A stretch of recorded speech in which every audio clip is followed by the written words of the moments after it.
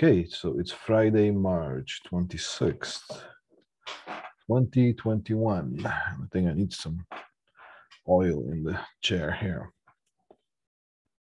I'll change the oil in my chair. All right,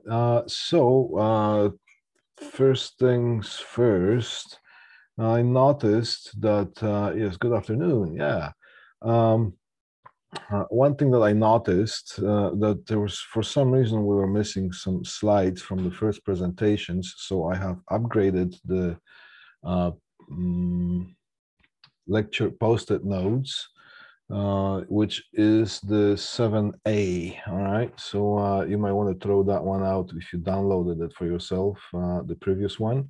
I have just uploaded this morning. And this is going to be the additional slides that we really do need for that. So first, we're going to complete that first presentation. So this was, that was the category cabling, which is this one right here. Okay. Now, one thing that is that says, okay, let me just get this thing on the full screen of my thing here. So category cabling. So one thing here is can you spot any cabling faults here? If you can see this thing clearly, anybody can see what the problem is with this cable arrangement or with this situation. Let's pretend these are, let's say, Cat6A cables. Looks tight. That's one thing. Zip ties. There we go. Thank you. Zip ties is the problem in this type of installation. What should we use for this? We should use Velcro. And when we use Velcro, it should be, I say sticky side in. It should be the soft side in. That's the thing. Now, also, I took that picture in one of the bigger facilities around our city, and I just made sure that you can't tell which cables these are.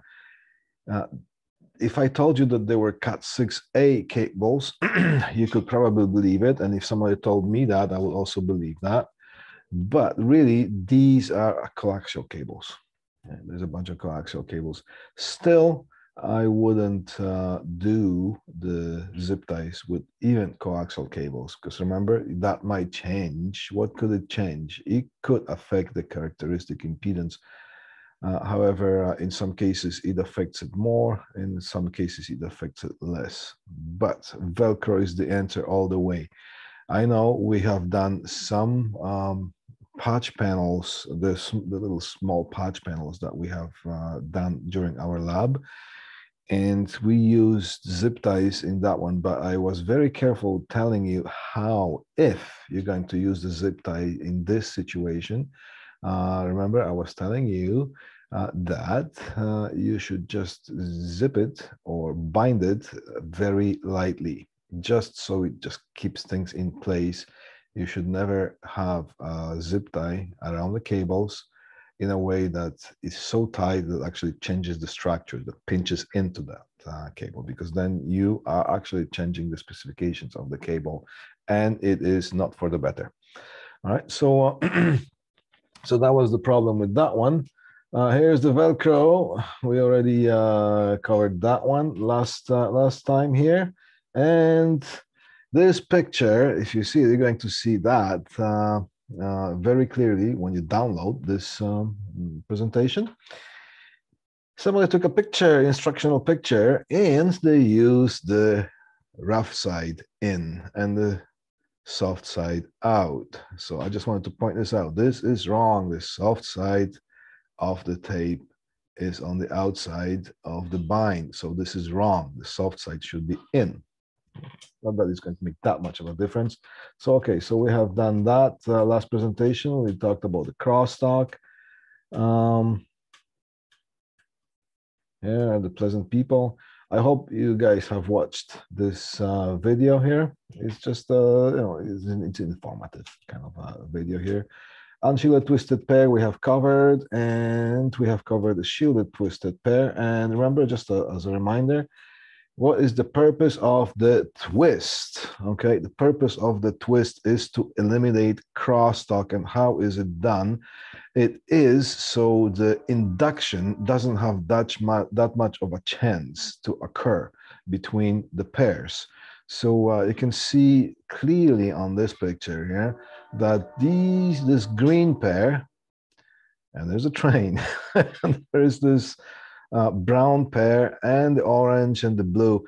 They are two. Yeah, I got it. You're a big boy. Okay, big horn.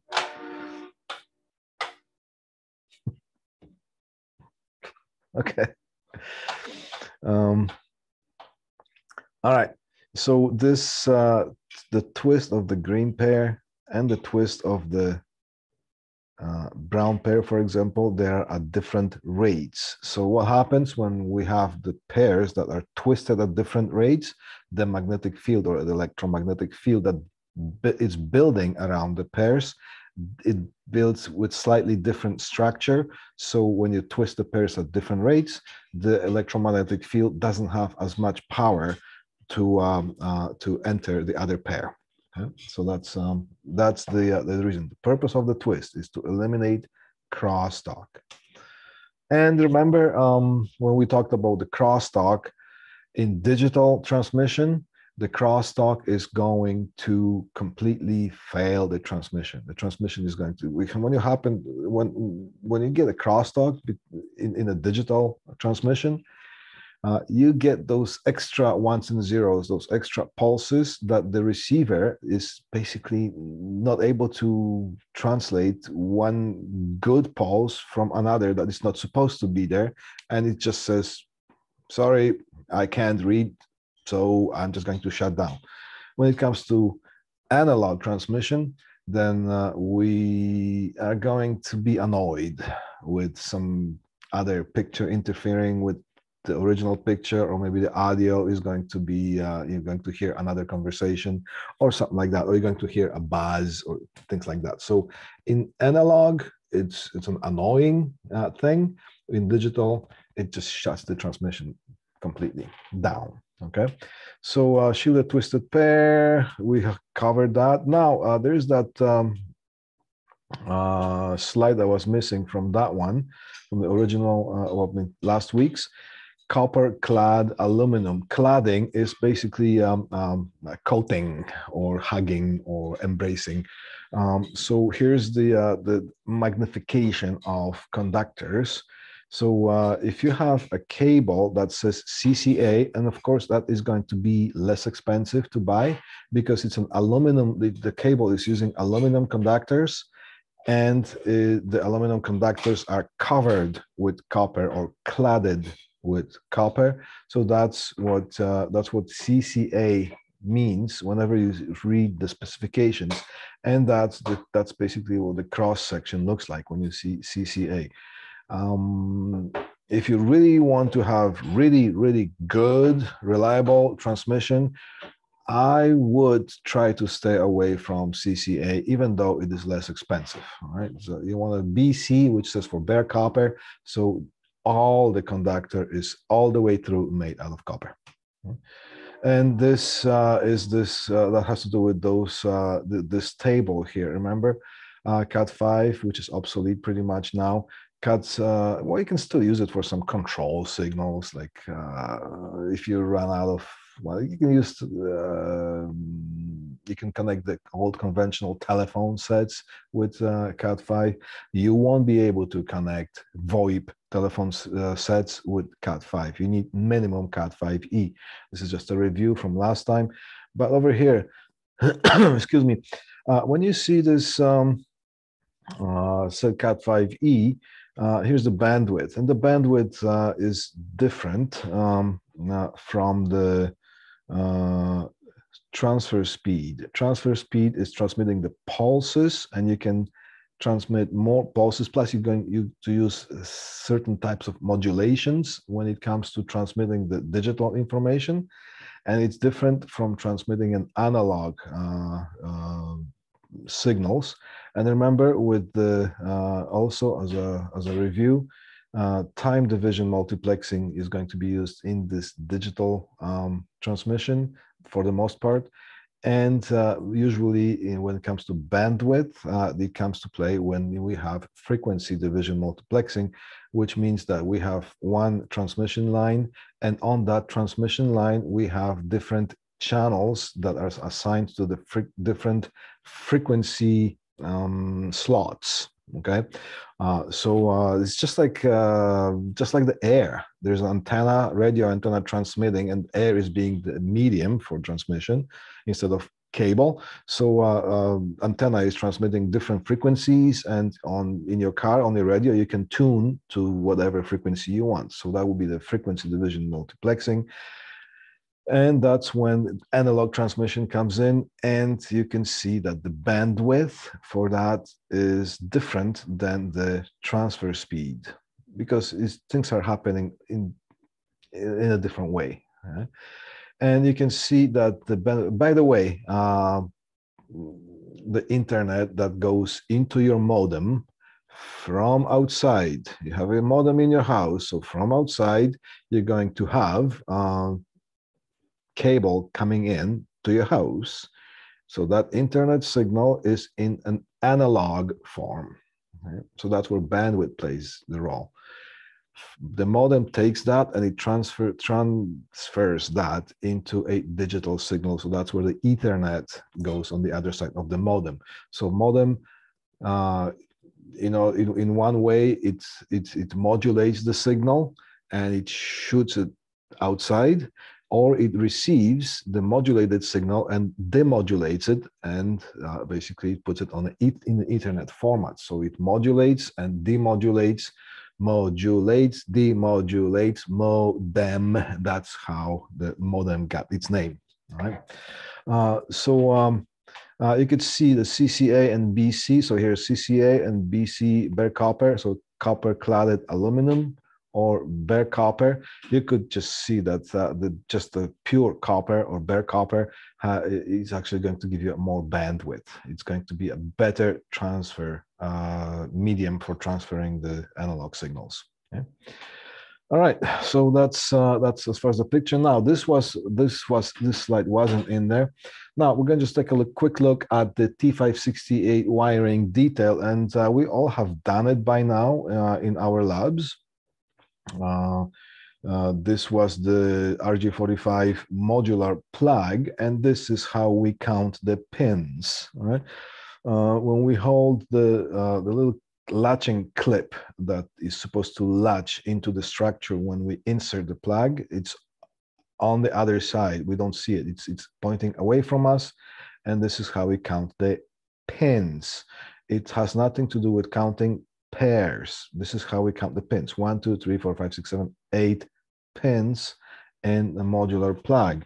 Now, when it comes to counting pairs, see, here's the pin: 1, 2, 3, 4, 5, 6, 7, 8. So this corresponds to the pins of that 1, 2, 3, 4, 5, 6, 7, 8 right here. Okay, so that's the first column, which is pin, and this other one shows the pair, and there's a pair for T568A and T568B. And remember, when we did Cat5E, the difference between A and B is that we switch the orange and the green pairs, and that's how we go from A configuration to B configuration. And as we remember, if you have A to A on each side, if you have a piece of cable and if you have terminated the jack in A configuration, and on the other side in A, you have a straight link.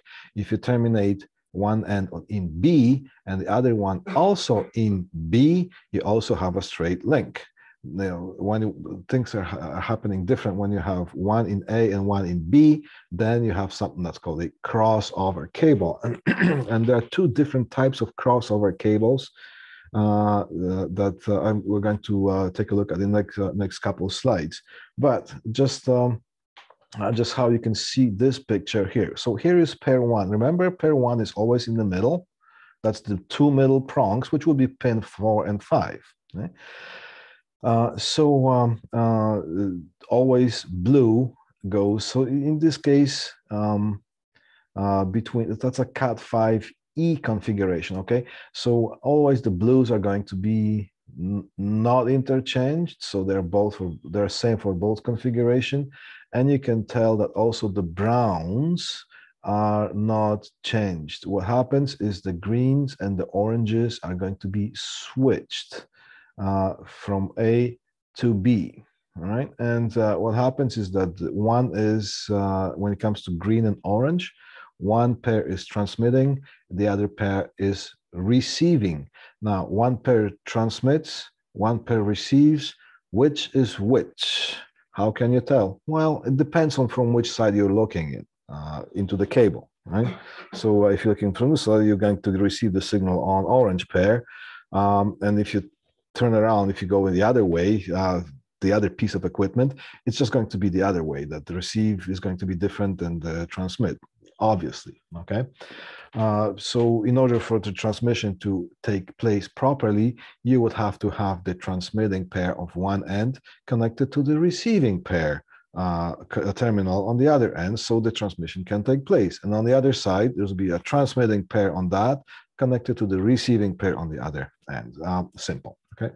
Sip of coffee. All right.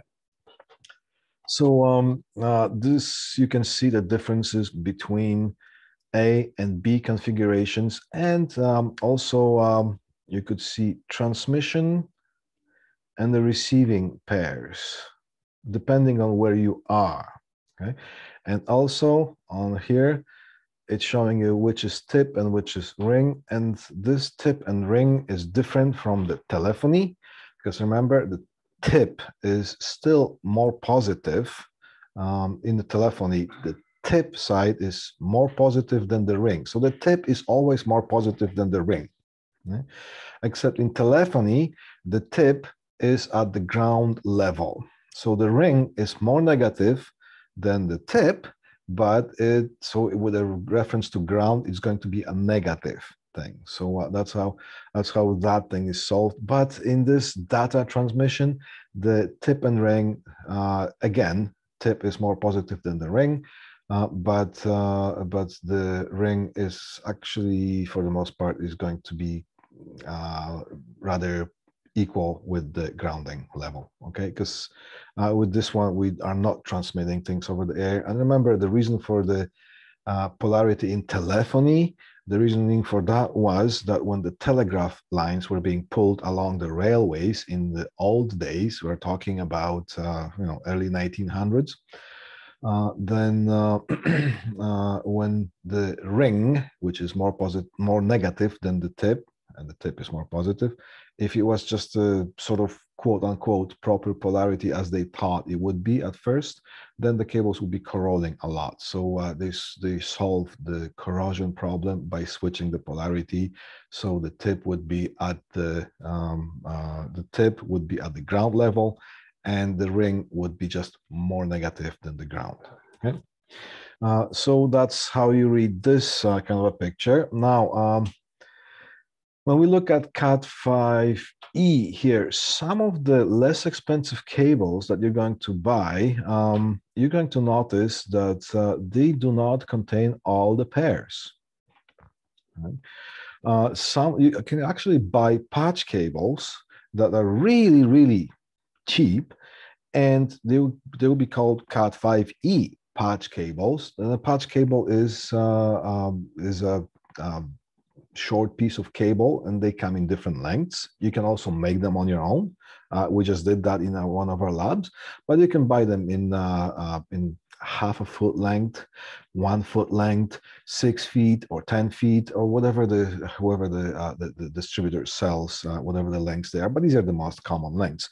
And depending on what you're doing, if you have a patch panel, and underneath that you have a switch, and you're just going to connect 1 to 1, then obviously you won't want to get a bunch of short ones because you don't want to have a mess around your rack, okay? So and some of the less expensive patch cables you're going to get in just orange and green configuration. Okay? And you're going to be missing the blue and you're going to be missing the brown.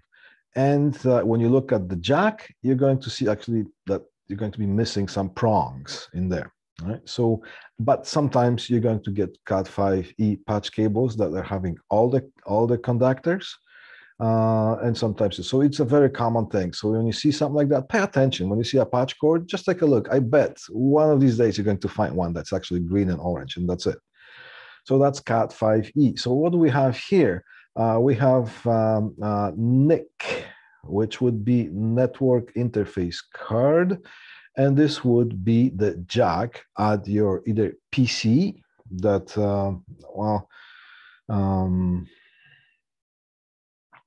about 20 or 30 years ago, everything would be card based. So you would get a big box with your PC, and whatever you want to get in there, however you want to arm, if you will, this whole box. If you needed the system to be on the network, you would have to buy a network card, and you would just open the box, put that card in, close the box, and you have to configure this whole thing. Now it's plug and play. And a lot of the computers right now, most of the computers will have that network interface card as integral part of the motherboard. Now, in the laptops as well, you're going to have that as part of the motherboard. However, you can also get some other cards that you can also add depending on the laptop. And now, quite often in the new laptops, you won't even have that. You will just have a USB port, and into the USB port, you're just going to have some kind of separate device that you plug into USB port, and over here you have the Ethernet port. So things are changing all the time. But this, just to simplify things, this is going to be called NIC, as network interface card. So that means the port, the Ethernet port that is on the computer or laptop or computer. I just call it computer, okay, or a terminal. Now, MDI, this would be a medium dependent interface. That's a mouthful, and it sounds very, very sophisticated, sophisticating. Now, what's a medium? A medium is a material through which the signal travels. Now, for the most part that we have here in the category cabling, our medium is copper. All right. When we go to the optical fiber, the medium through which the signal travels would be optical fiber optics, glass, or right now plastic as well. And interface stands for interface. It's a device. Okay. An interface. Remember, the meaning of interface is a spot that something changes into something else. So when you have, for example, when the light travels and it hits the water or glass, and then it starts traveling through the other medium. So let's say this is glass, this is air. Then that line here would be called interface. In electronics, interface would be a piece of device. It could be a specific device that changes something into something else. So interface is a very universal type of a word. Okay. And on the other side, we have a hub, or we could have a switch, or we could have any other kind of a device, router, modem. And usually things are configured in such way that when you have a PC, let's just call it a PC here, and then you have a device such as switch or a modem or a router or a hub, then you would connect that in with the straight links, and those ports would be configured in a way that we would be automatically connecting a transmission line to a receiving transmission terminal into receiving terminal. This is how physically the pinout of those ports are configured. Now, when you have to connect things different, like for example, if you need to connect two PCs together, so here is NIC and here is NIC, network interface card and network interface card. Obviously, if you connected two of these in that way, you would not have a proper connection because you will be connecting a transmitting terminal into a transmitting terminal on the other side and receiving terminal into the receiving terminal on the other side. They would just not be able to talk.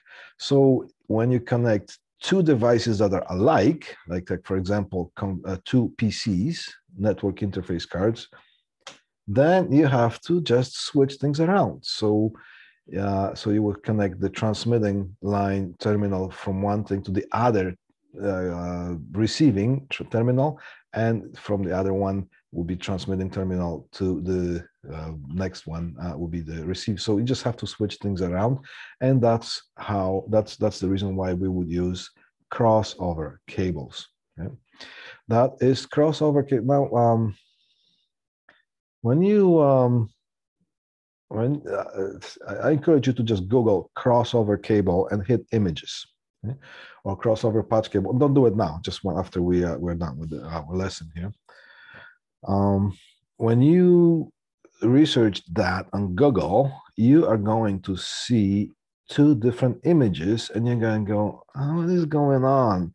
Because you're going to see some of the crossover schemes, wiring schemes, that have orange and greens switched over, and that's it. And the blues and the browns are going to be not interchanged.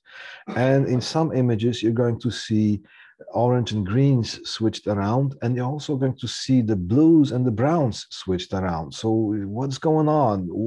Why are both, did somebody make a mistake, or what's going on here?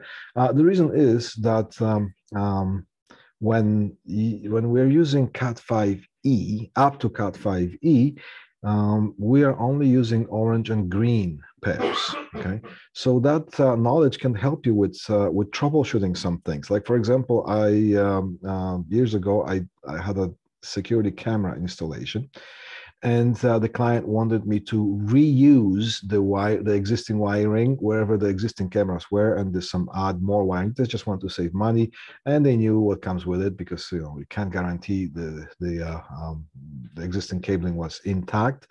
But that's what the client wanted, right? So I was able to test all the cables, and one of the transmission failed. So I just looked what failed, and I looked, there was some broken conductor, and the conductor was blue. So I knew that the camera is using Cat5e, so the blue is not even being used. So yes, it failed the test. The link failed the test, but it's still going to work, because in that Cat5e transmission, only oranges and greens are being used. So that knowledge can help you when you're troubleshooting down the road when you find yourself jobs. Okay? So here it is in our meter. This is how a crossover would manifest itself. So if you take that picture and just flip it around 90 degrees, that's what we're going to see in our test results. So there's a little X here that says it failed, okay? But it's also showing A and B here, all right? And it failed a straight link test. Right? But it is showing us how things are connected. It's showing us the wire map. And if you look at this picture, and if you compare that to the other picture here, which is a crossover cable, basically it is a crossover connection. That's how you can tell. And this one says that performed some light duty frequency response tests with the 100 base T, okay, which is that this cable is capable of transmitting 100 megabits per second. Okay, and remember, when it comes to transmitting speed, we're talking bits, megabits, gigabits, and when it comes to describing a storage on a hard drive, we're using bytes, kilobytes, megabytes, gigabytes, terabytes. We are not going to say that the cable is capable of transmitting 5 kilobytes per second, although technically you would be able to calculate to the bits, but it just so happens that we describe the speed in bits per second, and we describe the storage in bytes per second. Yeah. All right, so here is the other cross-connect cable, different from the other one, because you can see everything is interchanged. The oranges and the greens are interchanged, and the blues and the browns are also switched. That comes from that configuration is Cat 6 and up, okay? Because Cat 5e only uses one transmission and receiving channel, which would have transmitting and receiving, and that's it. And Cat 6 and up, they're using two pairs to transmit, and they're using two pairs to receive. So all the pairs are being utilized with Cat 6 and up. So that's why when you're going to deal with various types of equipment, and usually you're going to connect those crossover cables or patch cords, which comes Cat 5e or 6, when we're going to connect, let's say, switches, you're going to cascade the switches. Remember, we were talking the ring topology, connecting different switches to make it, to increase the capacity of the system, because the one switch could just have 24 channels, but maybe this building that we have, or this floor, requires more than 24 channels. So you would have another 24 channels switch, but they have to be connected together so they act as one switch, and then they're connected further down the road to whatever else they need to be connected. So most of the time you're going to be required connecting them with Cat 6 cables, and some of the switches require crossover cables. Some of the switches are going to be specified for straight links to connect those switches. And some of them are going to have an automatic sensing that no matter what you connect, crossover or straight, that equipment is going to just do some kind of little bit of a testing by itself, and it's going to determine, okay, this thing is crossover, so I'm going to switch it to a crossover transmission. So some of them are specified one way, some of them are specified the other way, and some of them are just automatic. No matter what you plug in, they're going to work. Although Cat 6 requires Cat 6 patch cables and Cat 5e, so you cannot use Cat 5e crossover cable when you need to have Cat 6, simply because those two pairs are not going, there's only two pairs are going to be used, not all four. So you are not going to have the full Cat 6 capability of a transmission.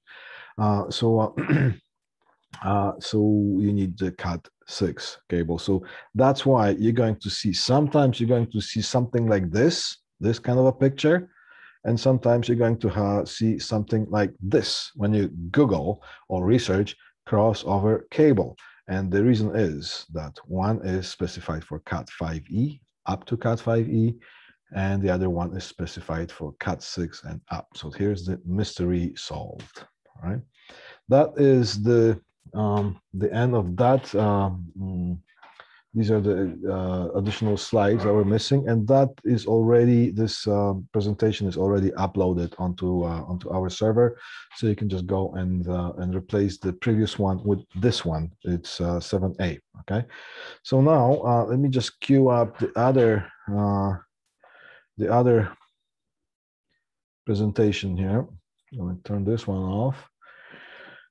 And we were talking about the security, fire, and surveillance. Here it is. And we stopped.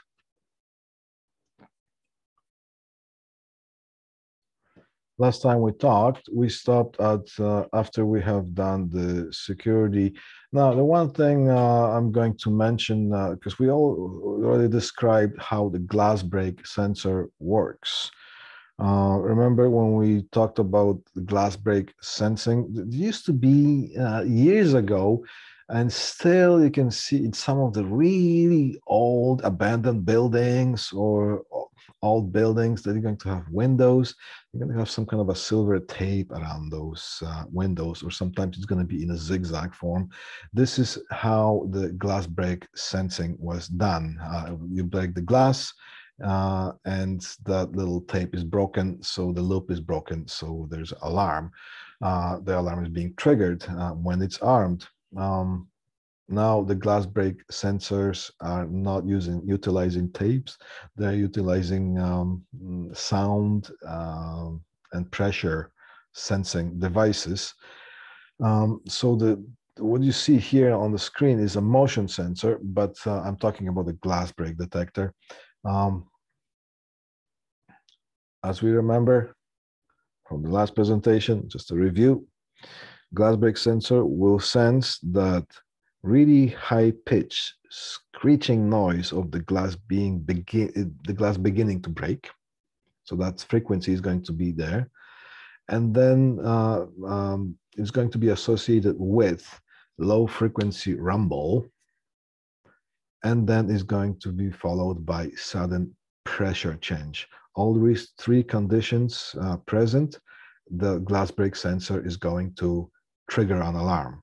We don't want the glass break sensor to trigger if those three conditions are not present, because that would cause a false alarm. And as much as we want the alarm to trigger when it's supposed to, we also don't want this thing to trigger when it's not supposed to, because the response teams, usually police, it goes by the city, and different cities have different bylaws when it comes to police responding to the alarm systems.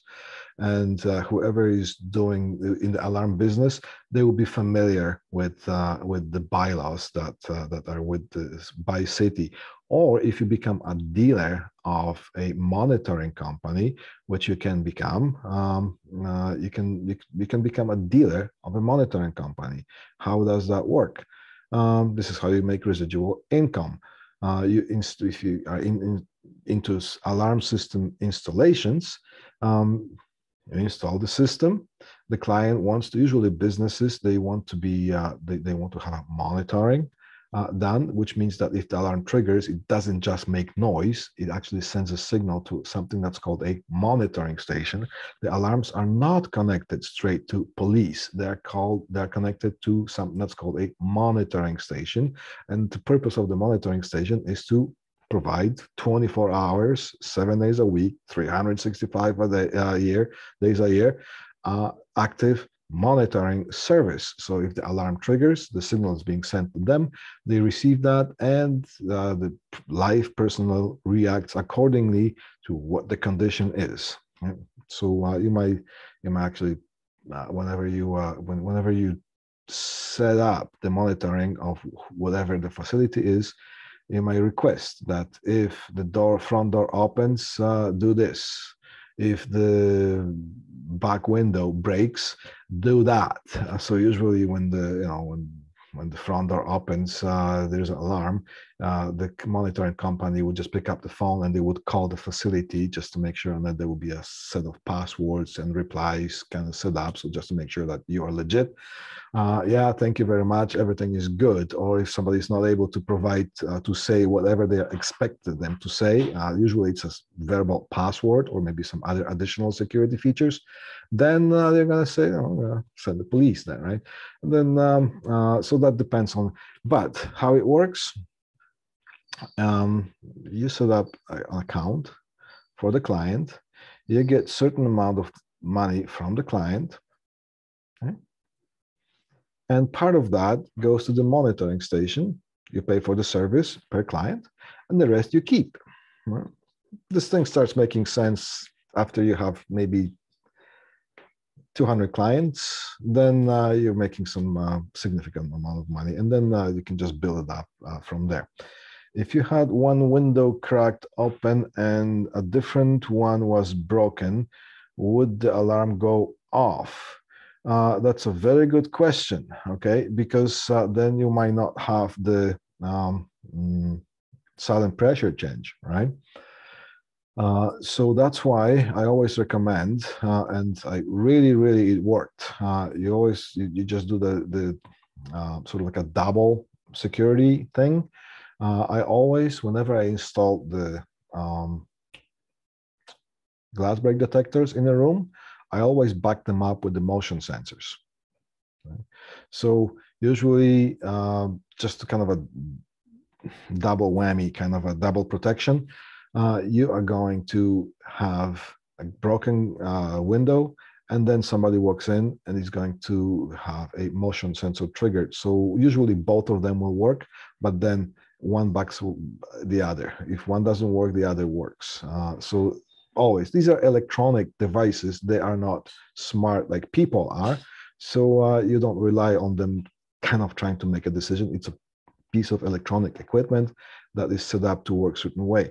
So yeah, that's a very interesting question. If you're in the security business, I would recommend, if you want to have a properly set up alarm system, you're going to have the double features like that. So if you have glass break, back it up with motion sensor, and you can put them on different zones. You can put them in the same zone, wire them in series. But then the monitoring station will have no way to tell which kicked in. Was it the motion sensor or was it the glass break? Just say that the zone got triggered. But if you have them on two separate zones, they will be able to tell. First, the glass break went, and then the motion sensor went. So that kind of gives them more possibilities to make a conscious decision of what is happening quicker. All right. When I was in the alarm business, whenever I installed alarm for the commercial use or residential, I would always set up this system in a way that after I am done with it, I hand over the passwords and let the client know how to change their own passwords. After I'm gone, I could not even break myself into a system that I have installed. Now, then you know that the system is installed properly. Okay? So here, now, how does the motion sensor work? There are different types of sensing. Usually it is detecting motion of an infrared energy. We all humans, we transmit certain amount of infrared energy.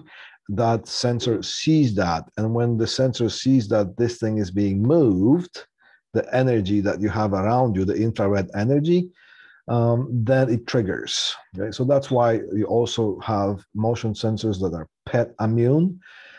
I would install them a lot just because they're better than the not PET immune. And what's a PET immune motion sensor or motion detector? It would be a detector that would be able to bypass by pound. So it's specified to bypass a dog up to 40 pounds or up to 80 pounds, things like that. Okay. Now, from my experience is that, okay, if you have dogs or cats running around the house, when you arm the system, then there's always a possibility of that thing triggering, even if it's a PET immune motion sensor. What if you worked around what if you worked by in some tin foil? Would it be would it set off? Yes, it would set off. Actually, when I was in business, we would attend, all the companies that we would once in a while we would be invited to seminars that were organized by companies who sell the products. Okay, and we would have some fun trying to bypass the motion sensors that they produced based on our knowledge. And trust me, those are pretty good. Okay, yeah. Some of them, some of the motion sensors utilize infrared technology, single beam, double beam. Sometimes they utilize infrared, not so infrared, microwave technology as well. So instead of having an infrared sensing features, they would use microwave technology to detect motion. So then you never know where those things are, how they work, how many of them they are. So that's, when you install a system, try to install it in a way that you couldn't break into the room or the facility by yourself. And trust me, when you do that kind of stuff, you are going to have situations that people try to break in, because the more clients you get, statistically, you are going to encounter situations that somebody calls you in the middle of the night or something, say, hey, there's many phone calls I got in the middle of the night, say, hey, you know what? Guess what? Somebody tried to break in, it worked. Thank you. I did. I'm not joking. I did receive those phone calls once in a while when I was in the business. Okay. So this is about the alarm systems. Now we're going to switch over to fire alarm systems. Let me just. So here's a typical diagram of a fire alarm system.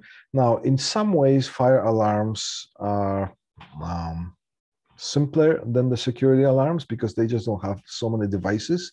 But in some other ways, they are a little bit more complicated or more strict as far as installations. Now, with a security alarm, just a burglary alarm, there are different specs you have to follow, different restrictions, because you're going to have to install things a little bit different if it's just for your home, private use, or somebody's home, or just a regular business, or if you're going to be required to install a security alarm or burglary alarm to facilities like banks and whatnot. So there's a little bit different ball game when it comes to differentiating between those situations. Okay.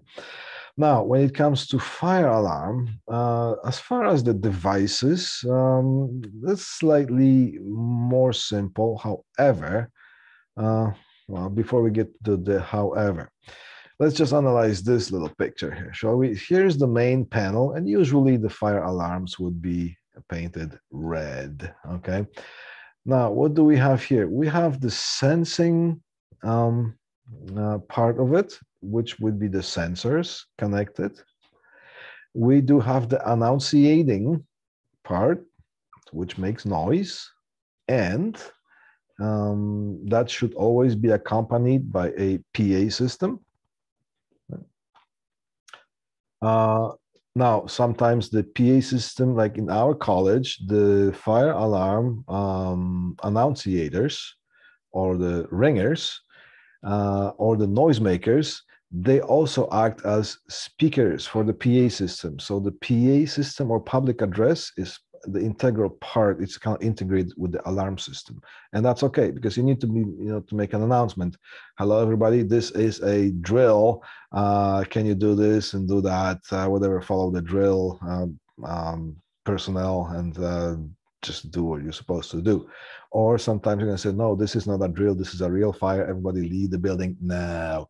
All right, things like that. So the PA system should be part of it. You should be, every commercial system should have some sort of public address system.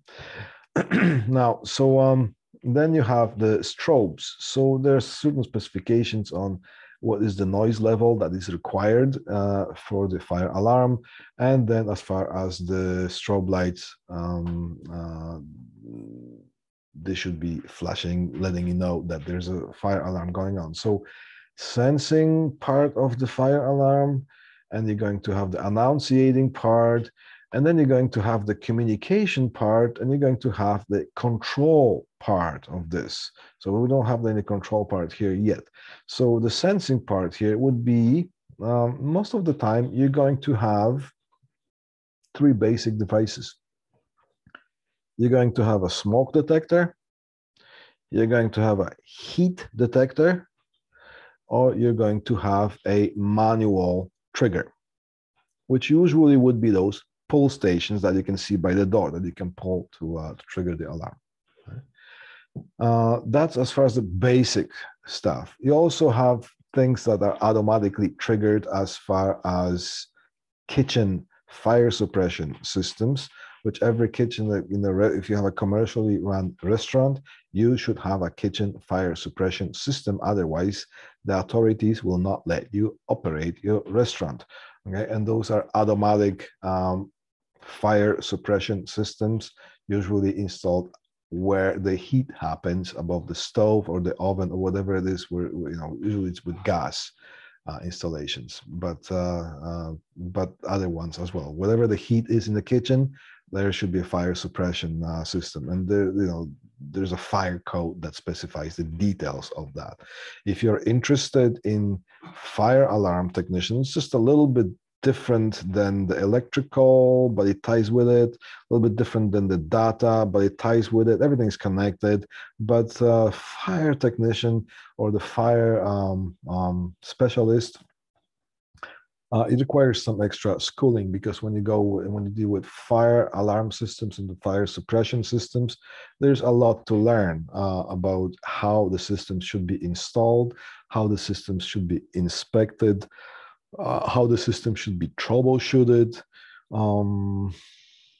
and all the laws that have to do with it. So our college does offer fire program, so you might want to investigate if you're interested in that sort of thing.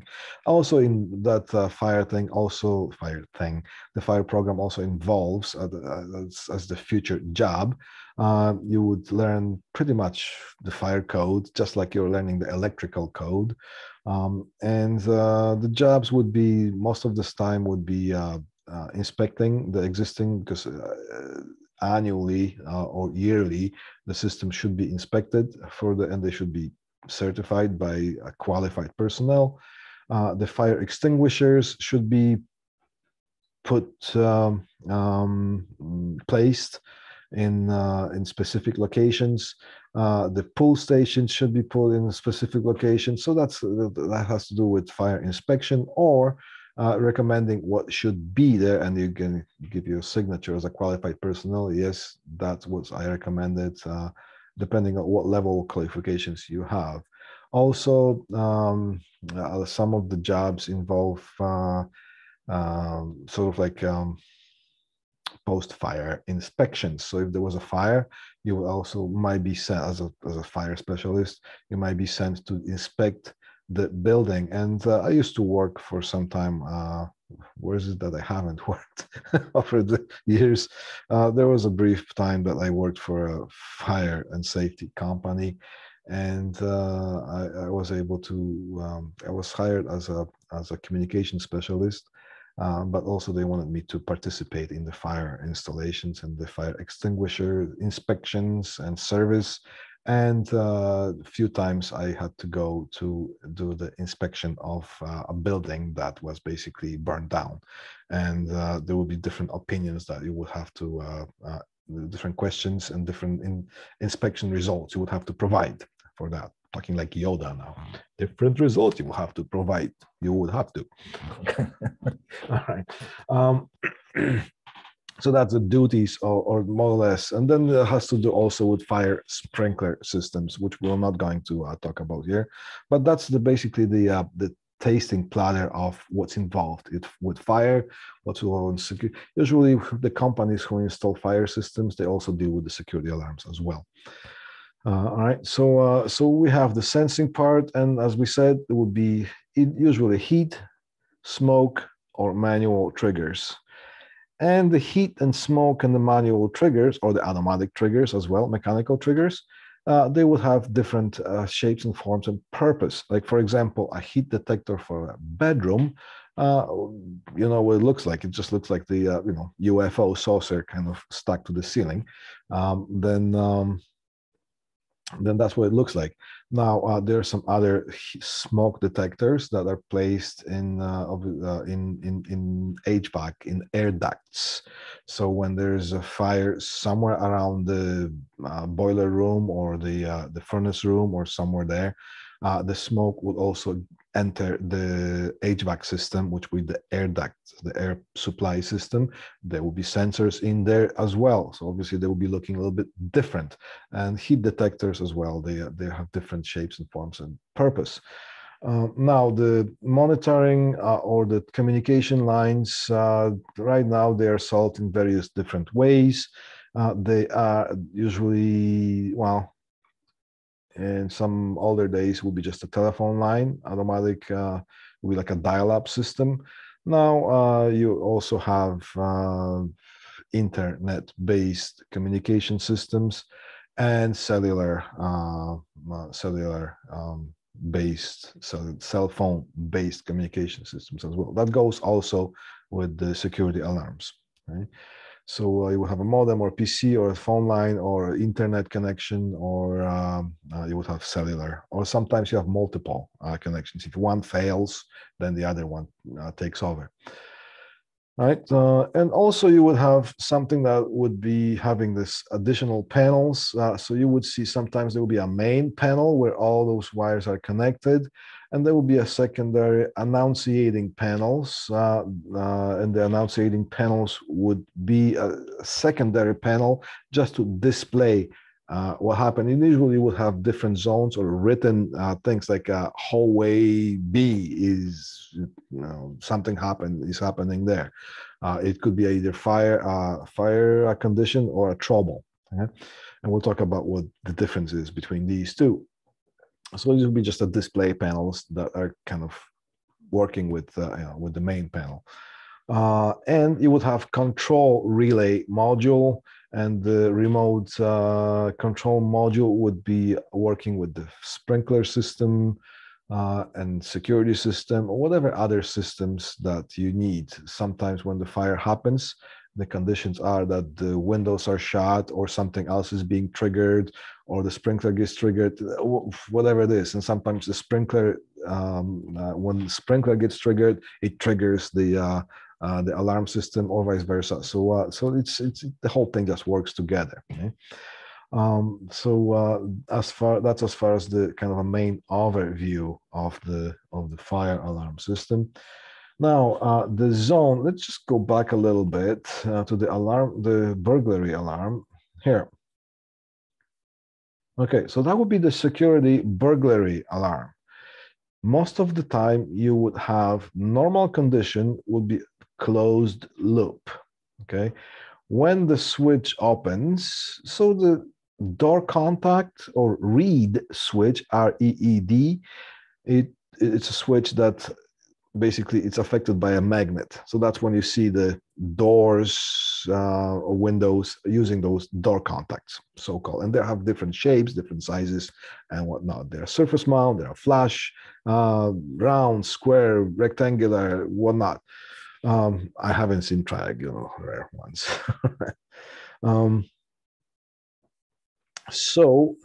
For the most part, the most popular connection is a closed loop. So the system has to be closed, and sometimes the panel is going to not let you arm the building. It's going to say can't arm because the warehouse door is open. And you go, oh yeah, that's right. Somebody forgot to close the door, so let's close it. So that's just kind of self-monitoring system that way. So that's with the burglary alarm. Okay, when the loop opens, there's now with some cases you're going to want to have a closed loop with the security alarm, or you're going to have sometimes end of line resistors, 470 kilo resistor end of line, depending on how the panel is configured, depending on how you want this thing to be configured. And mostly with the burglary zones, you are going to have a closed loop or end-of-line resistor. Rarely you're going to have open loop. Okay? With end-of-line resistor would be open loop as well. But that's for the most part for the security alarm, burglary alarm. Now let's take a look at the fire alarm. It's slightly different. Okay, the devices, instead of normally closed as burglary alarm, the devices are normally open. Right? So you can have like just a main bus wiring that goes for the that services a zone, and the system or the panel can have multiple zones. You could have 12 zones, 20 zones, 8 zones, whatever this thing is done, is whatever this is specified for. Usually 8 or 16, right? And if you need more, then you get expansion boards. So zone 1 could be servicing a hallway. Zone 2 could be servicing another hallway. Zone 3 could be servicing smoke detectors in air ducts. The zone, another zone could be servicing just one heat detector that is in the furnace room somewhere. So zones are configurable. So that's why I just call zones. And then you wire them up and you name them according to how you actually design the system.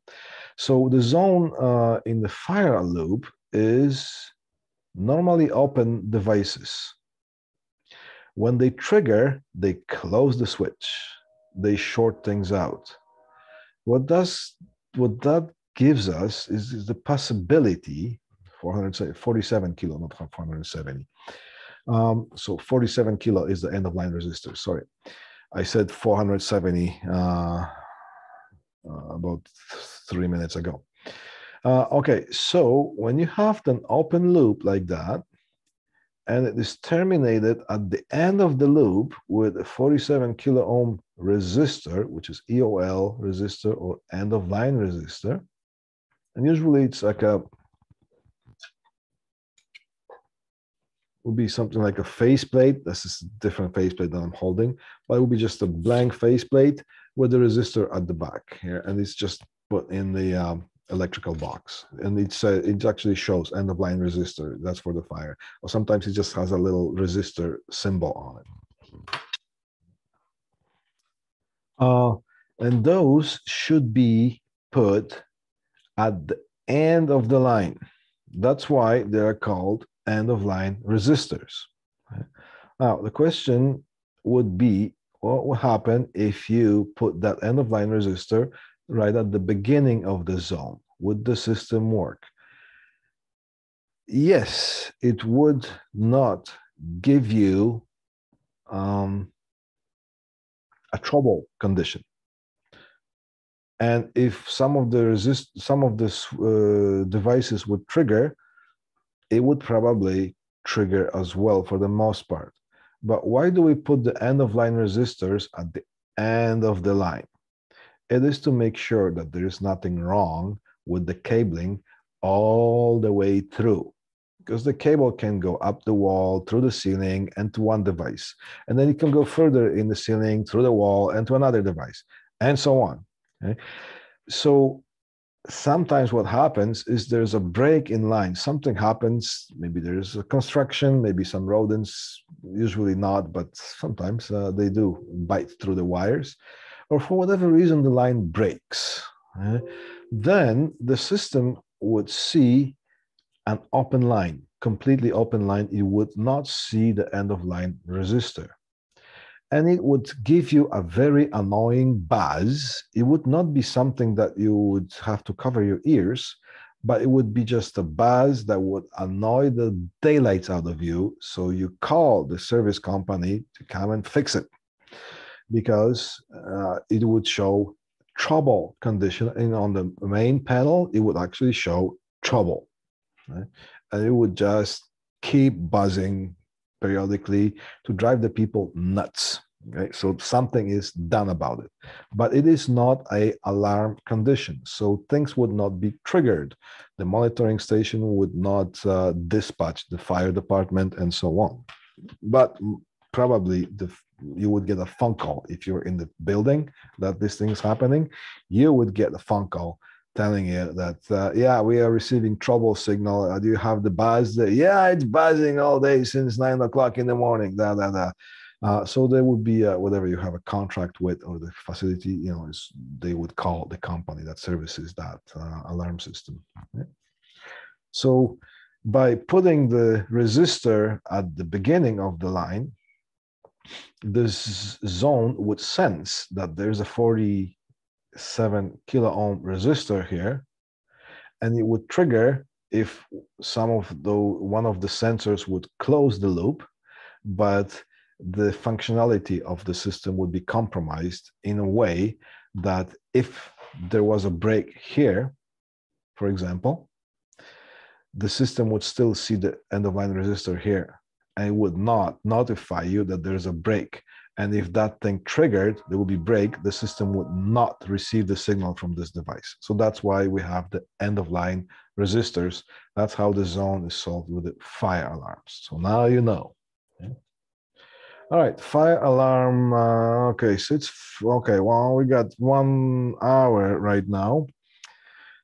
Let's take 10 minutes to take a break. It is 5 after 1, is it? It's 6 after 1. It's just about to get 6. So on your phones, when you have the universal clock here set up, 11 after 1, we're going to resume this lesson here. Okay, just go to the bathroom, make yourself a fresh coffee, do what you have to do. 11 after 1, we're going to resume the session. Okay?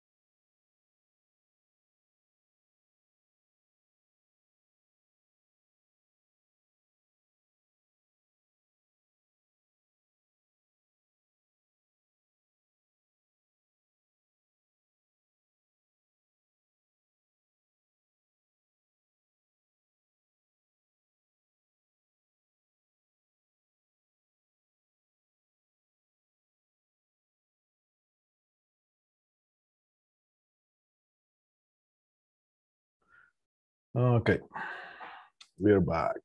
Can we hear me?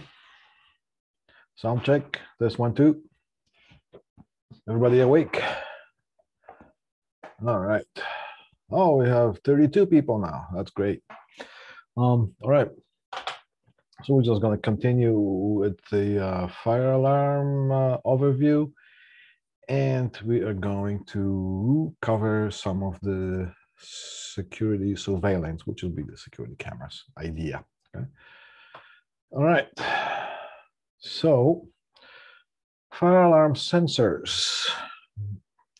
We have basic sensors: heat, smoke, and manual pull stations. And I should include also mechanical automatic ones, something like kitchen suppression systems. But this is it's part of the fire alarm installations.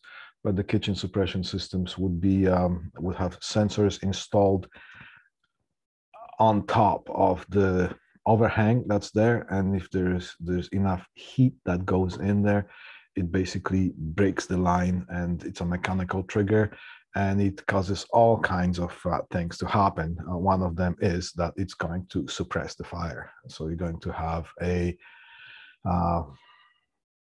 specifically designed foam that is going to deprive the fire of the oxygen.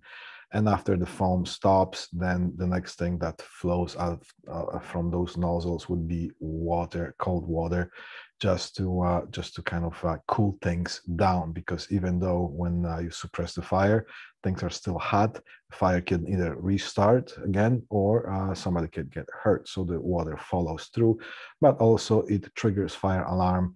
And when the fire alarm is triggered, it sends the signal to the monitoring station, and that triggers all kinds of events. You're going to have fire trucks showing up your door.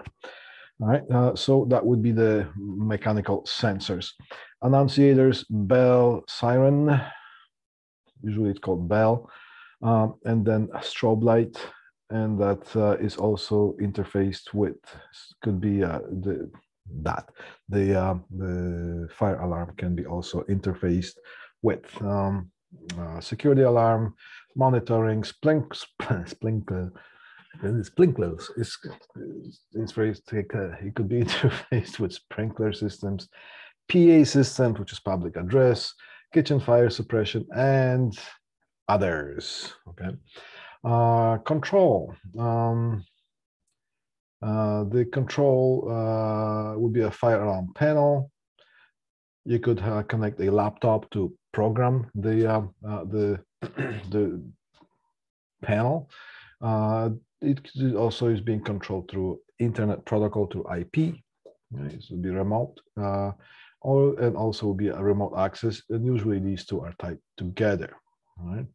Now, when it comes to fire alarm or fire subject of the fire, there's electrical code in effect.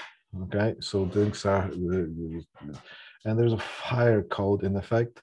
So these two work together, and there is some licensing involved. You can't just walk off the street and say, I want to install fire alarm systems. You have to be licensed to do that. Okay. All right, cabling that is being used for fire alarms. These are just some examples of the kind. They have to be fire specified, which means they have to withstand certain conditions. You can just use any kind of wire because it has to withstand some heat or fire, so it's not going to get damaged as easily as just a regular cable. All right, so fire alarm will be unshielded, and notice they are not twisted. Okay, again, remember, why is it that we are not twisting security devices? And security, I mean, also I'm including the fire sensors. It is because from the last lecture, when we have a twist, that twist also has some inductive properties. And what do inductors do when they see change? They hate it. They try to oppose the change. So if something happens quickly, open and closes, that inductive property those inductive properties that go around the line that is twisted might not acknowledge the signal on the other end, because that sort of coil is going to oppose the change. So that for this reason, we are using straight wires, untwisted pairs. Okay? Then we could have a shielded, foil shielded. We could have armored cable, unshielded, and we could have armored cable, foil shielded, depending on what the specifications are. Usually the shielding comes with the noise, but it also provides a little bit heat protection as well. Right, so that's as far as cabling goes. Now, we're going to move on to something that's called security surveillance. What do we see on this picture? And you're going to see the references to all the images that I'm using, that whenever I had to grab the images from the internet. There are references here, and they're going to be listed in the, you can just grab those references and you can explore them further, right? When you download the presentation here. All right, so what do we have? So this is a typical high-end monitoring system for the security surveillance, which is the cameras. And this would be a monitoring room if somebody needs to watch the cameras all the time, right? Quite often, the security surveillance consists of a lot of cameras being installed around the facility, and it would be connected to a display device, which would be a big monitor sometimes. And if there's a small business, somebody might sit, the owner or the manager could be sitting in their office, and they could be just watching those cameras, but also they're going to be, these views from the cameras are going to be recorded. And the purpose of, in that case of the recording, is that if something happens, you can go back and retrieve the information and put it on a jump drive, give it to the police when it's requested, or just have it for your own use. So that's the security surveillance. They are being interfaced with, now these days, okay, when the systems were first initiated, which would be years and years ago, probably before you were born, there would be VHS tape based, or VCR tapes would be the magnetic tape. And how it would work, it would be something that's called a time-lapse recorder, TLR, okay? Time-lapse recorders. And what a time-lapse recorder is, if you remember what a VCR is, video cassette recorder, for the consumer use. So instead of putting DVDs into the tray, you would put a cassette with a magnetic tape in it. So those would look sort of like VCR, and they would use the same VHS tapes as the VCRs would use, except they would utilize those tapes a little bit different, in a different way.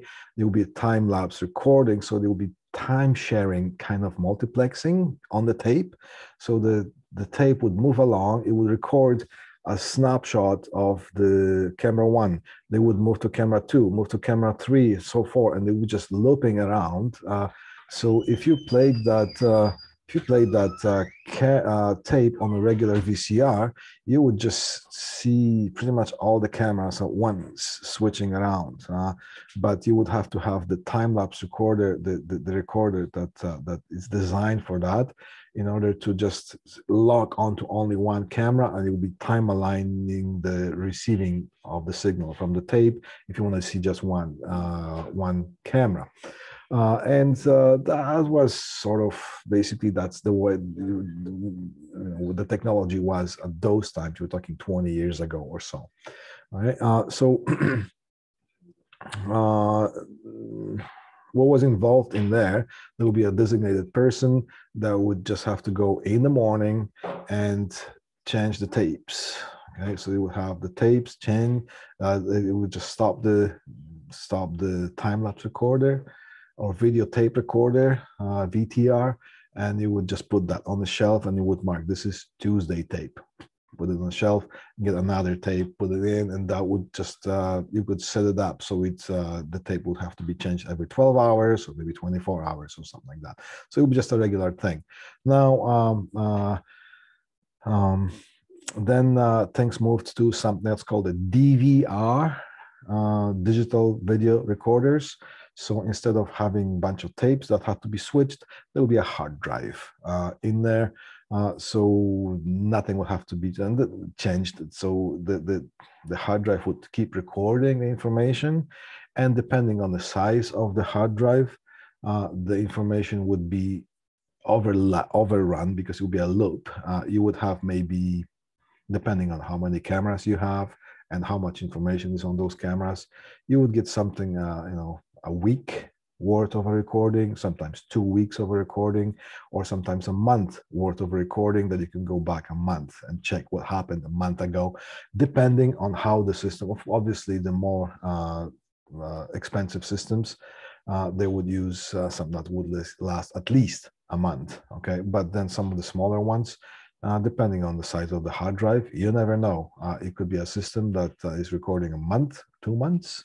You can go back, or sometimes it's a week or 3 days, depending on the quality of a recording and the size of the hard drive, and the quality you can set up to, you know, usually medium, you know, low, medium, or high quality of recording. Now, it's gonna bring me to one point here. Whenever you're choosing a good security surveillance system, you can see how the images are going to be displayed live on the monitor. So you would have a bigger monitor, right? And you would have different cameras kind of in the grid kind of a configuration, and you have different cameras on display. And you can push a button on the whatever the recording device or the control device is, that you can bring one of the cameras to the front view. Okay, so on the big screen. So what happens is that the images, usually when you see them live, somebody say, look how clear things are. This is great. So you can see the cars moving, you can see people walking, and da da da da da.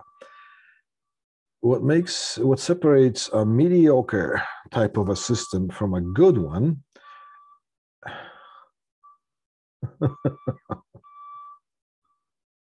I love those, is the quality of a recorded image. Okay, that's because, you know, if somebody's trying to sell you a system, don't pay attention. Well, pay attention to the quality of the image of a live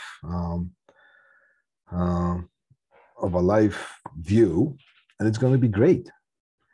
The thing is, show me the recorded image, because that's what it matters. Okay, and sometimes there are really big differences in the quality of the image, of the motion picture, if you will, when it comes to watching the recorded image. So that's where you want to pay attention to. The other thing is, how quickly can you zero in on the motion or something that happened.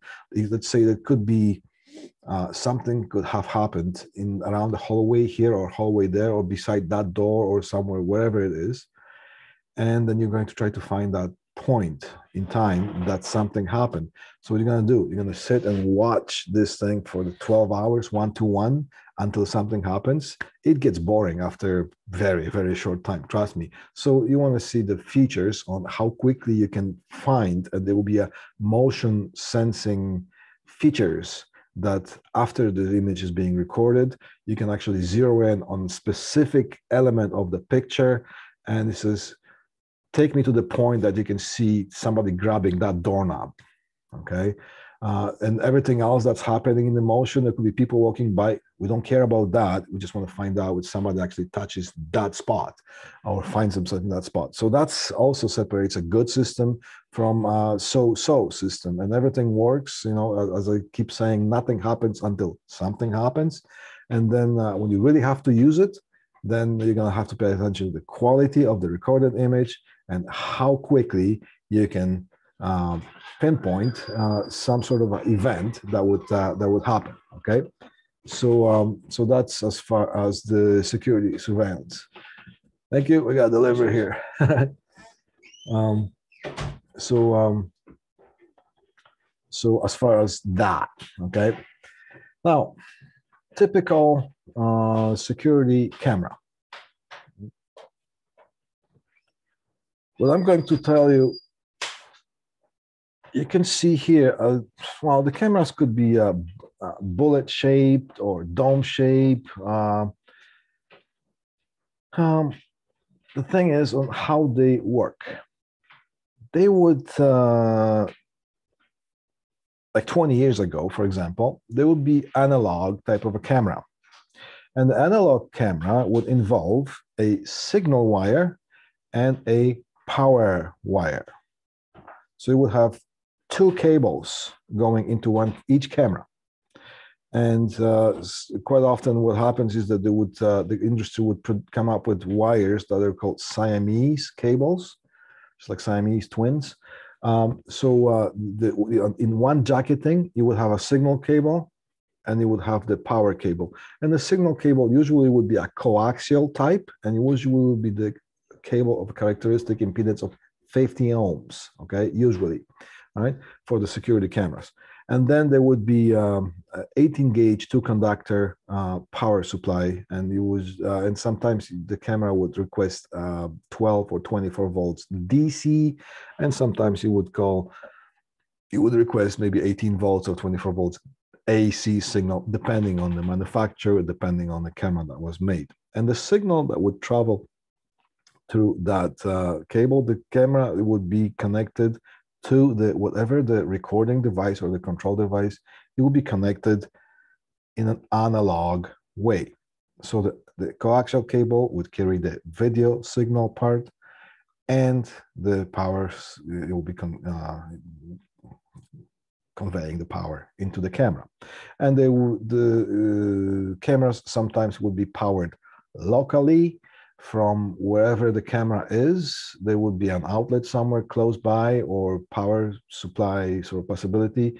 They will be plugged in there, or sometimes they will be plugging this power cable would run all along, and it will be just getting its power from some sort of powering device or power supply device right at the central location. There will be pros and cons to both. The advantage of locally powered, you would have to use less cable, but then you would have to make sure that there's a power beside every camera, and sometimes it will be difficult. The disadvantage of the running, every cable to the central location, you would use more cable. However, you would have more control because you would have one central location. You would have the power cables, and you would know what's powering what. So if there's a trouble, you know where to look for things. Except, otherwise you would have to look in the city. The other problem is that in the old analog systems, and you would still see some of those. Some of those are being sold as the new systems. That's the one that you would see a one B and C connector onto the camera, and then you would see a just like a power jack that they would just plug in the power, and those cables usually are supplied in the box. You will get maybe 100 or 150 cable, 100 or 150 foot cables with that. These would be the systems that were in the box. It cost maybe $300-400. Would be at Costco. Used to be at the Future Shop. Now Best Buy. Maybe they still sell it. You can buy a whole bunch of stuff online. These are the old analog systems. Okay, and they come with 4 cameras. So usually the systems would come in 4, 8, 16, or 32 configurations of cameras. Okay, now some of the Costco I've seen, one of my friends have bought one of those, and it was a 6 camera system. Okay, so so that would be the older analog way of installing cameras. Now, with the old analog system, you would have to home run all the cables to the central location. Also, the problem with powering locally the camera. So you would have a camera somewhere down the hallway, and you would power it locally out of some outlet that is beside the whatever the camera is. They would have different ground references or different neutrals references. The grounding would be at different levels. Yes, ground should be at, but ideally the ground should be ground. However, if you have different parts of the buildings, the grounding becomes funny. So you would have the ground level sitting at different potentials. That's how you get something that's called ground loops. Because in the ground wire, you would have electricity flowing in the ground wire because one ground reference is at some point, the other ground reference is some other point. So of course, you're going to have a current flow through it. And when that happens, you get unwanted effects such as stripes running through the screen, through the noise. So usually be the stripes running on the screen. So that was the biggest problem with that. So usually people would prefer to power things off from the same central location, so everything has the same ground reference. Okay, now this camera that you see here, and most of the time you're going to see that, is the IP camera, which is the Internet Protocol camera. Okay, so the camera would act as regular sort of smart device, and it would have an IP address, Internet Protocol address, and it would be controlled. You'd be able to control things. So basically, it looks like just a smart device that uses Ethernet. And what you plug into it? You plug in the RJ45 plug. So that's when I showed you during the labs how to terminate the RJ45 jack or plug onto the end of the cable. That's where you will be terminating those, because you'll be pulling minimum Cat5e to each camera. And then at the end of the cable, you can terminate this thing into a box, a surface mount box that could be stuck on the wall somewhere. And you would use a patch cable to connect that into the camera, or you could just put or you could just terminate the cable with the RJ45 plug and plug it straight into this. Here, look at my mouse. Okay, right here. Yeah. Now those plugs would be would have additional sealing or sealants or protection against the environment, so the moisture doesn't get in and so on. Because usually those things are in the soffits, in the ceilings, and things like that, or some of them are outside, so you don't want the moisture to get in there. Now, over here you could see additional type of an input jack. So that's where you can plug in a power. Okay? And here you can plug in the power from the locally, and there's a less of a chance for the ground loops to happen, although they still can, but a little bit less of a chance when you have a digital transmission link required. So the Cat5e runs on a lot of things. So again, here's a camera. Now, you do not have to use that if you have something that's called PoE, Power over Ethernet, remember? And some, usually it's 48 volts DC, but some of the systems, PoEs, have different voltages, like 24 volts or something like that.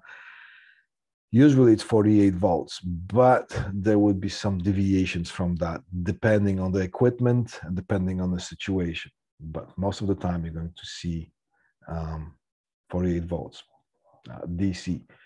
So in that case, if you have PoE port on the recording device or the control device, you will not need to use the separate power. You can just tape it off, seal it, and tuck it in the box. Okay?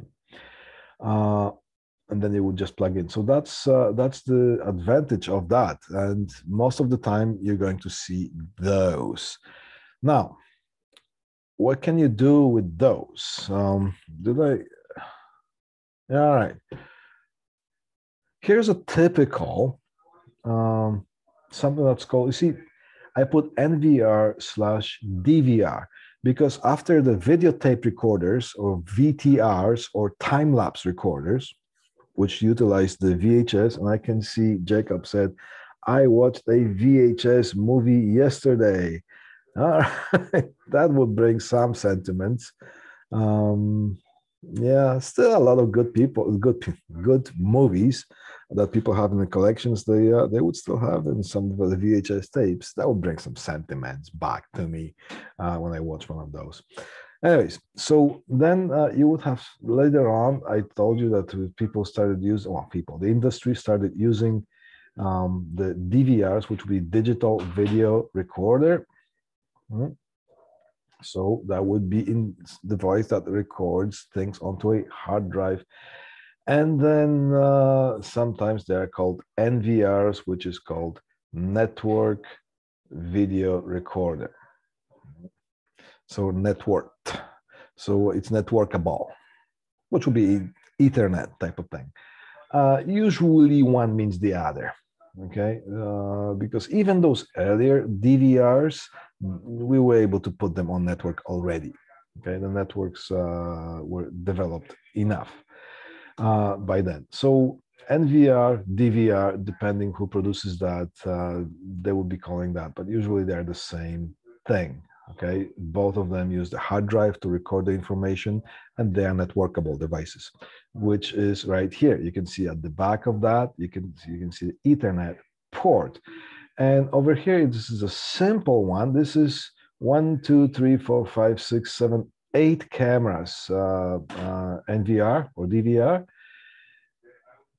and you can see Ethernet ports right onto them. So you connect wire or cable, which is Cat5e minimum, and you plug it into the port here on the recording device on NVR, and the other end goes and plugs in right into the camera.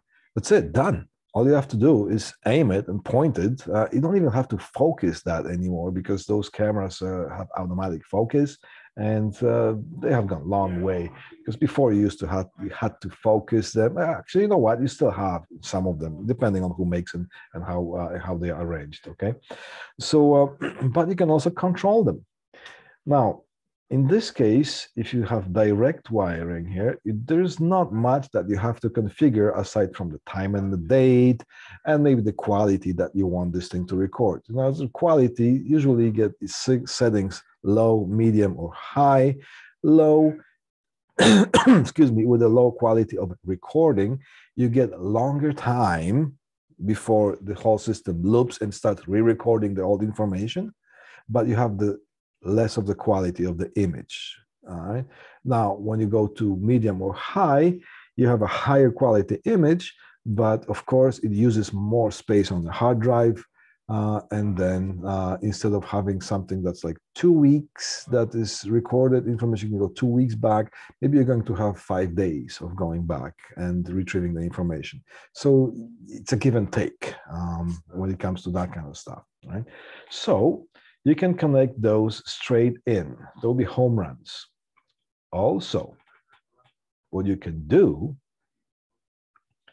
is you can connect this Ethernet port into a switch.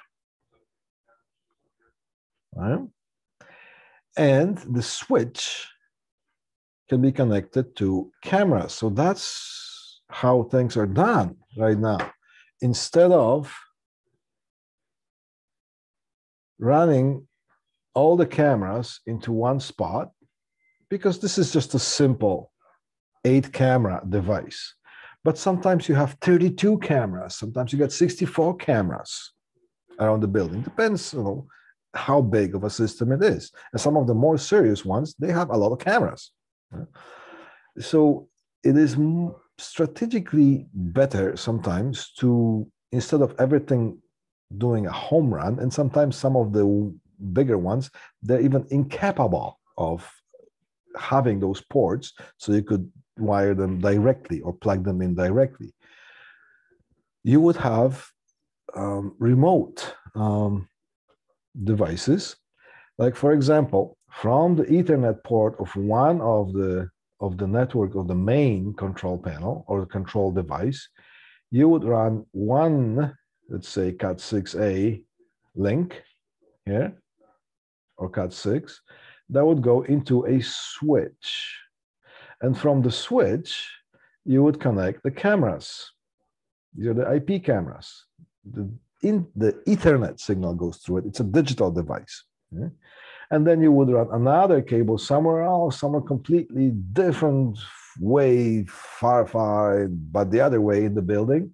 And you would connect a switch or a hub, but switch is better. Remember what the difference between switch and a hub is?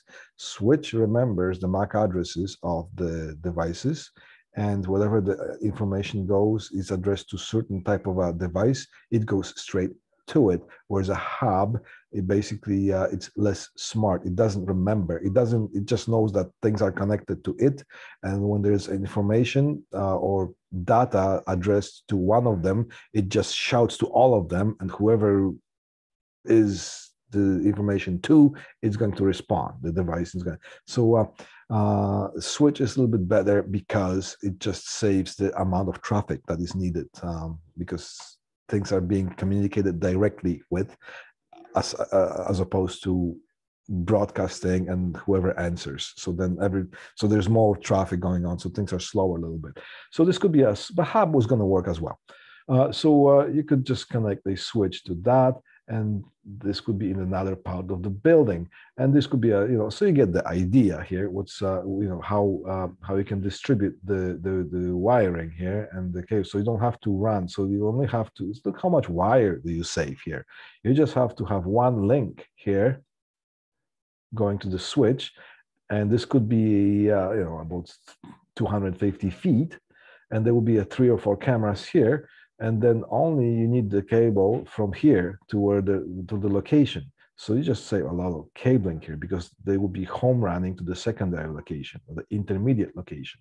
Okay? So that's the advantage of using the IP cameras, the Ethernet or Internet Protocol cameras.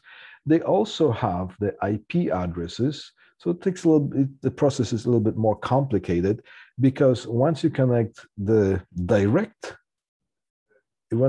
everything directly to the inputs, the system doesn't have to figure out which camera is which. It just senses on all the individual.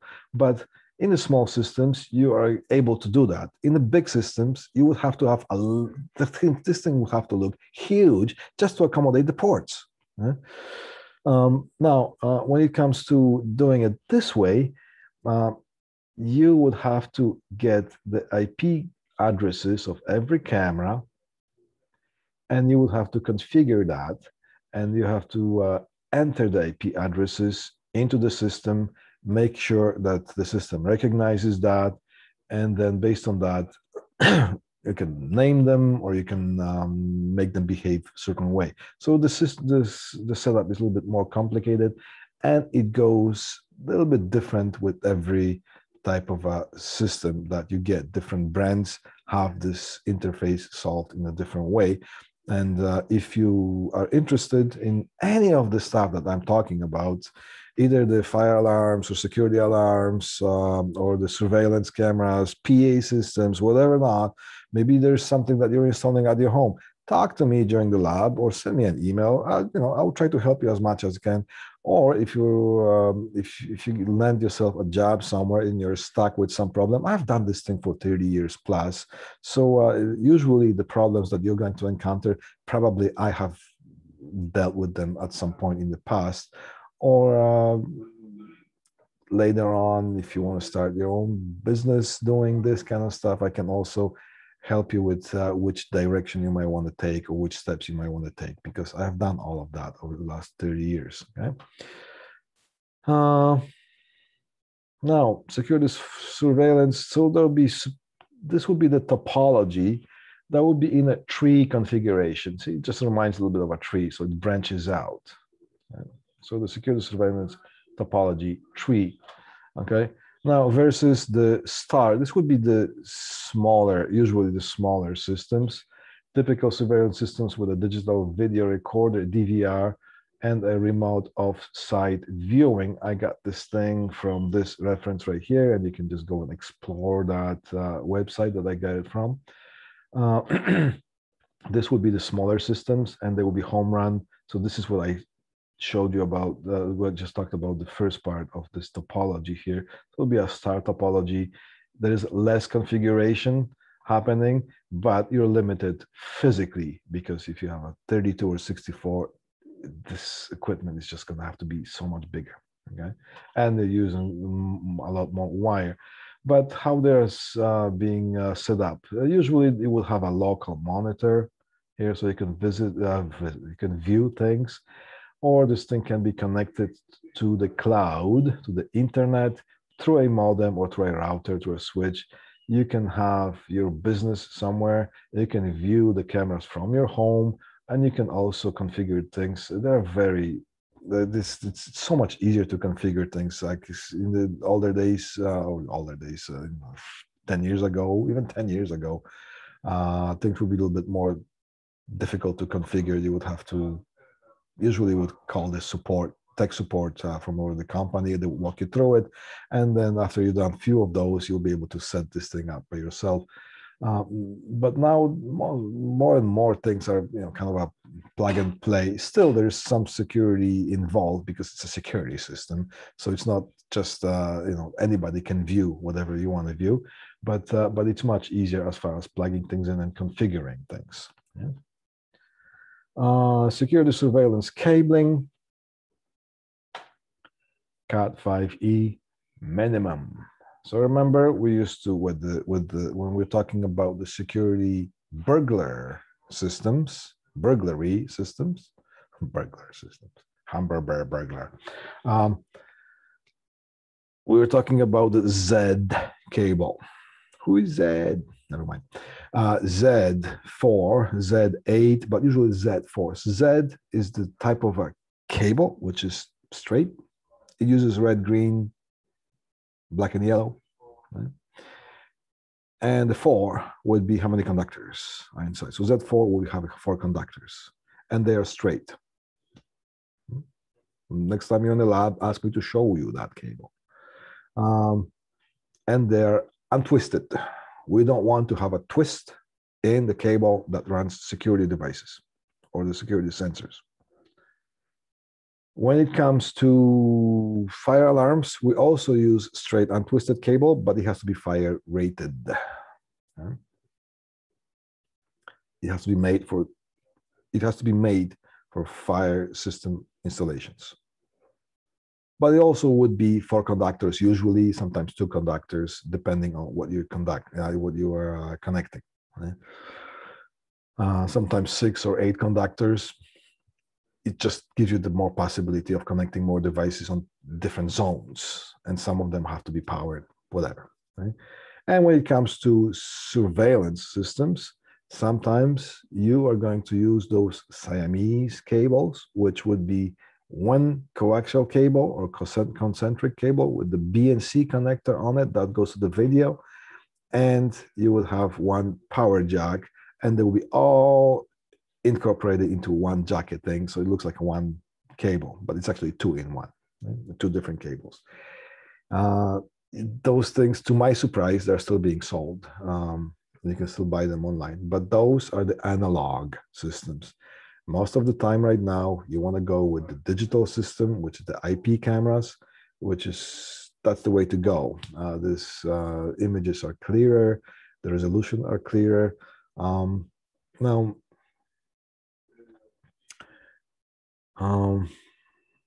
people are going to say, what's the resolution, this and that, and the other thing. Yeah, okay, the resolution of the 4K is the way to go, but here's what I want you to understand. You can have a 4K capability camera, but if you have a receiver or the control box that is kind of low quality, who cares if the camera is able to give you 4K into that thing when this device, the recording device, makes a mess out of the signal, and whatever the recorded image is going to be messy, blurry, and just bad. Okay, so the thing that that you want to pay attention to, if somebody is trying to show you something that you can buy or recommend to your clients, look at the recorded image.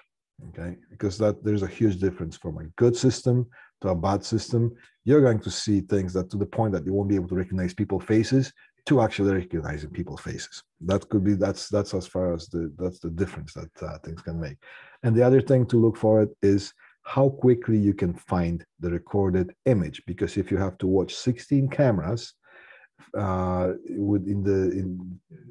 8 o'clock p.m. to 1 a.m., that's so many hours, you don't want to sit. You would just want to be able to punch things in, control things, and zero in on the action that happens in that specific location. Okay, so again, if you're interested in that a little bit more, talk to me if you want, or send me an email later on. Okay?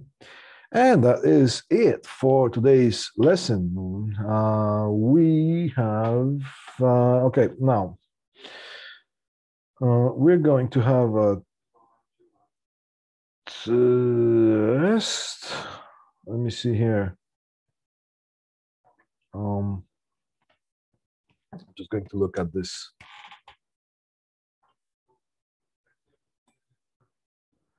I'm going to queue it up a little bit. I'm just going to take a look at the schedule, what's going on. Because we're going to have a test coming up soon, another test. Here. And let me just queue up the our class portal. Make myself look like a student. Can I go in here? Profile. I can even do that now with this one here. All right, here's our class. And let's see the content here.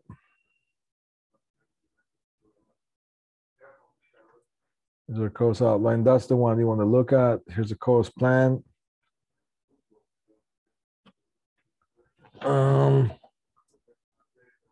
Or do I have it somewhere here? Course plan, lecture 13. There's a course plan.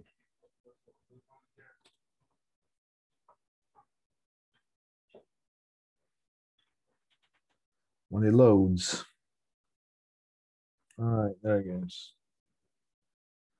So what do we have here? This is week, we are week 9 right now, March 15, March 19. No, we are week 10. Sorry, we're week 10. Yeah, because it's 26th. So today is 26th, March 26th. So next week, after next week, I still have to do one more lesson. So we're going to do the same thing. Oh, wait a second.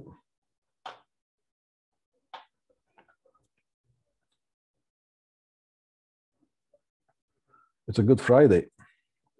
You know what? I'm gonna have to think about what to do with this, okay? Because it's a Good Friday.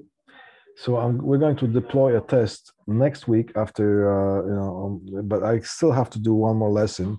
So maybe we're going to have a slip of 1 week when it comes. So you know what? I'm going to figure it out, and I'm going to put this thing in the announcements, okay? Because there's just one more lesson, and there's a test. It'll be test 3, and then there's going to be another test. So, but next week is Good Friday.